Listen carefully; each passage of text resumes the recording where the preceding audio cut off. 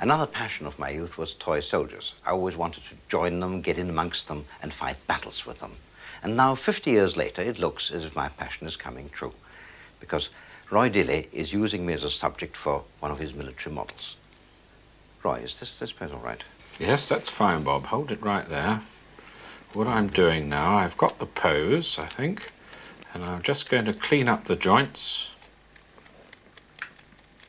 That's excellent. Now we're going to get down to the actual personalisation of it, Bob, and I'm going to apply your beard. This will be put on with a liquid plastic, which is made by dissolving little bits of plastic in a solvent. And this has the great advantage that you can actually paint the detail on to the model with a paintbrush. It does take a little while to harden off, but once it's hard, it is in effect welded onto the base plastic and becomes part of it. Now that you're going to paint it, how do you go about doing that?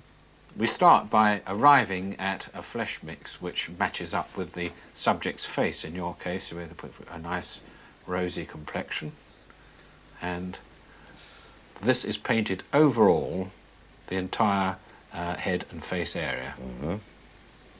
This is all terrifically skillful, Roy, but isn't it just simply playing at toy soldiers? Well, no more than you chaps play with model railways, and in fact, the hobby now has developed to such an extent that it is a true art form, and you can make dioramas which in fact have a narrative and tell a story.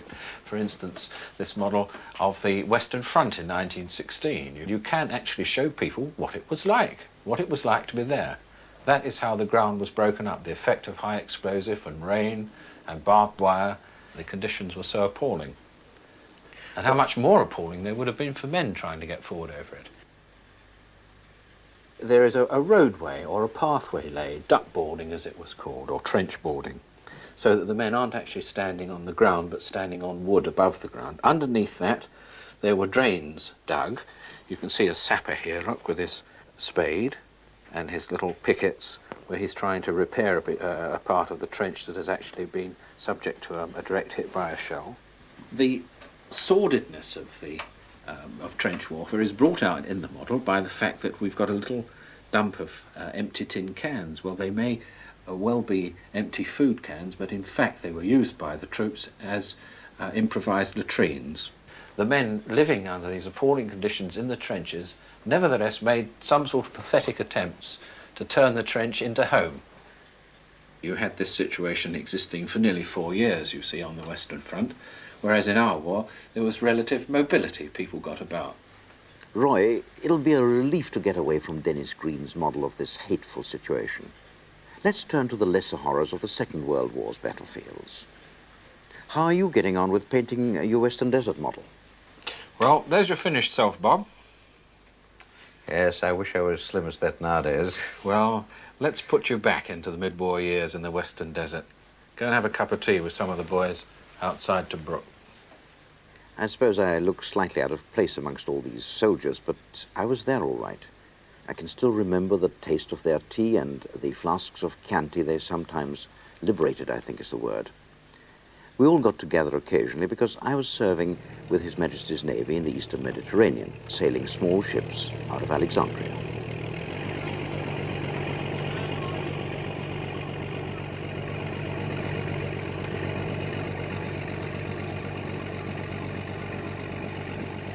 That's it, hold on that course. Steady she goes, Cox. Steady she goes, sir. This is the very first MTB ever built. Nowadays, she's run by the Sea Scouts, and she has a glorious history, including being flagship at Dunkirk. Although my service was in the Mediterranean and not in a channel, service conditions on board these boats were very much alike. Line of sight navigation normally, it's only when you went out to sea that you held a course as you do in big ships. You then wrote it down on a blackboard like this, and then one of our ratings used the chalk to make little tiny chalk models like this out of them. The trouble was, these models never survived because the chalk was used again and the models were literally written off. But the art of making small-scale ship models is still alive. Phil Warren makes his out of nothing but matchboxes and matchsticks.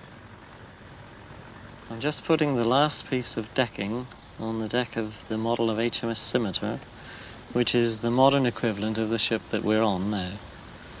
It's a fast training boat and carries no weapons at all. It's just purely built for speed in training exercises. And when finished, will look like her sister ship, the Cutlass. The toolkit is simply this. I have a razor blade for cutting the wood and the matchsticks, a 6-inch steel rule, and a small pair of tweezers, and that's a lot. How many ships have you got in your fleet? 125 in the whole fleet, ranging from aircraft carriers down to the Scimitar. And one of the nicest ships in the fleet is the Sheffield, the Navy's latest Type 42 destroyer. Still made in exactly the same way, a framework of matchsticks. Wood from the box is the plating. Now, using that wood from the box, we can also make all sorts of details work. This very fine radar is simply that wood cut up. Bits of radar can revolve on a matchstick spindle. Missiles can revolve and elevate, also on matchstick spindlers. There's no pins or wires, no cheating at all.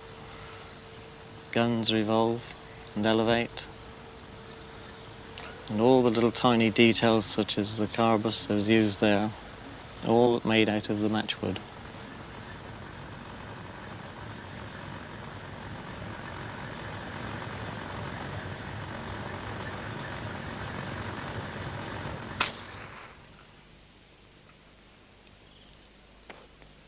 The curious thing about Phil Warren is that although he reckons he's used 50,000 matches to build his fleet, he doesn't smoke.